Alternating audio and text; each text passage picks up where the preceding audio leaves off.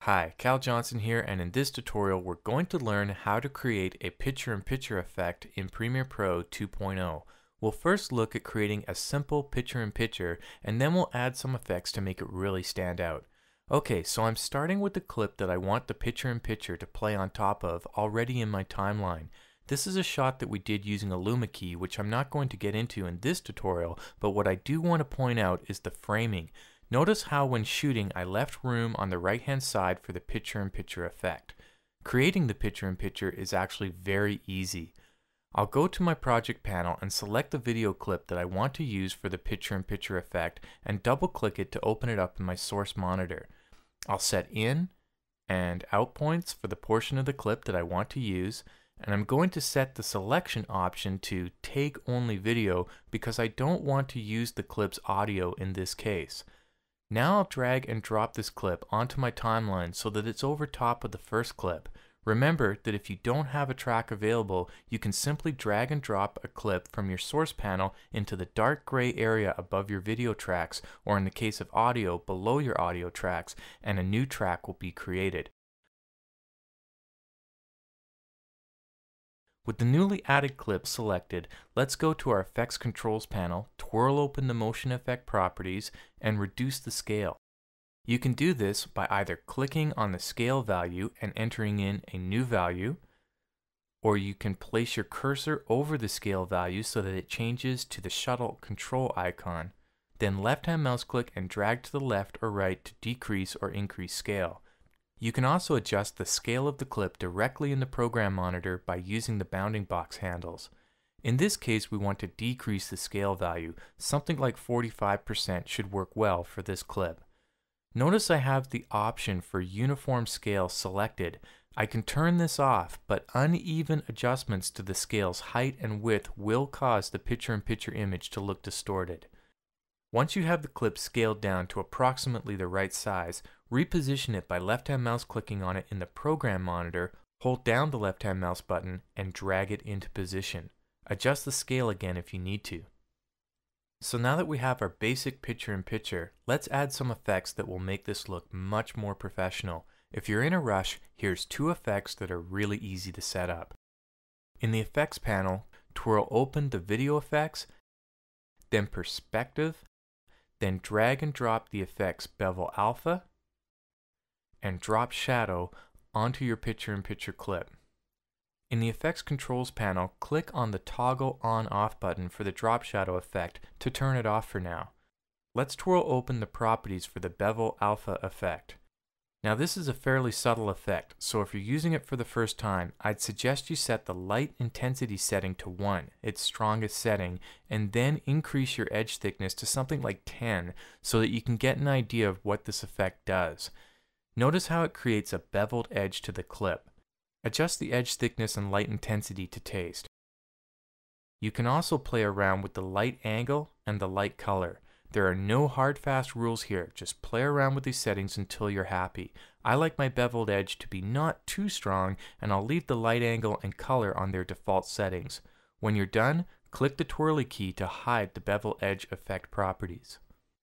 Now let's take a look at the drop shadow effect. Click on the Toggle On-Off button again to turn the drop shadow effect back on, then click its twirly key so that you can see the effect properties. Again, all of these properties can be set to taste.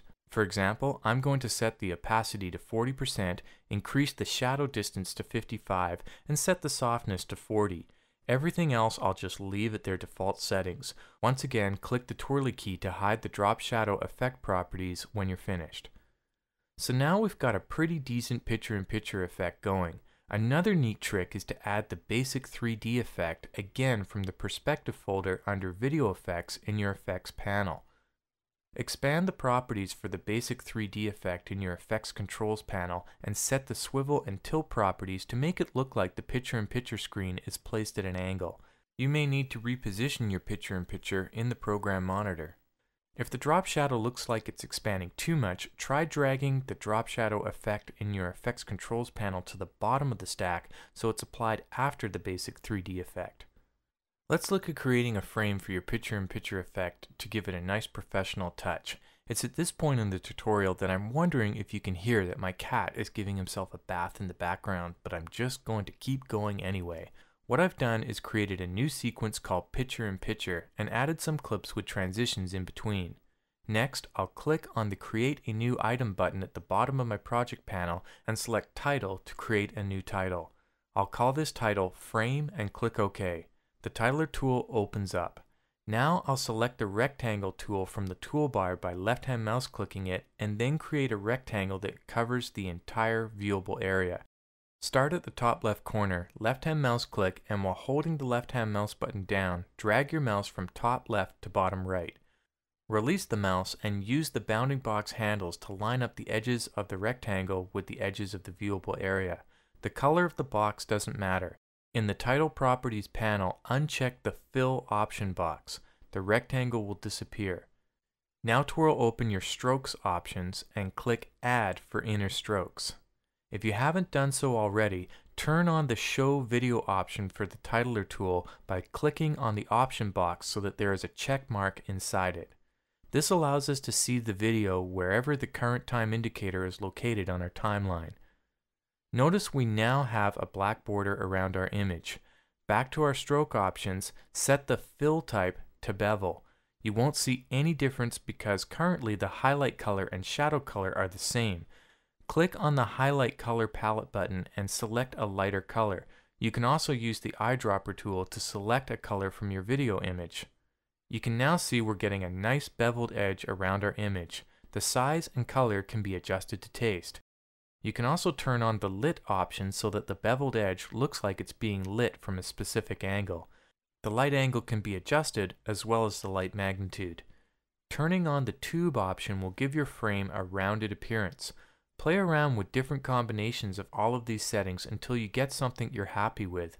When you're finished, close the Titler tool. Okay, so where did our frame go? Well, we still have to add the frame title to our Picture in Picture timeline, so I'll just select it in the project panel and drag and drop it on top of my video clips. If it's not long enough, simply extend it so it covers all of the video clips underneath. Now I'll click the tab for my main sequence in the timeline panel to bring it forward, and then nest my Picture in Picture sequence by dragging it from my project panel and dropping it onto video track 2. Once again, I can scale and position my Picture in Picture nested sequence just like I did with the video clip at the beginning of the tutorial. If you want to get rid of the audio that came along with the nested sequence, simply select the nested sequence clip on the timeline, then right-hand mouse click on it, and from the pop-up menu select Unlink. Then just click anywhere in an empty space to deselect the clip, select just the audio, and then hit delete. Here's the finished result with the basic 3D and drop shadow effects added. In this next example, I animated the tilt property for the basic 3D effect and the scale property under the motion effect to make the Picture in Picture spin into view. This example simply has the video transition multi-spin applied. You may find that some video transitions work well with your Picture in Picture effect, while others, particularly the 3D transitions, do not.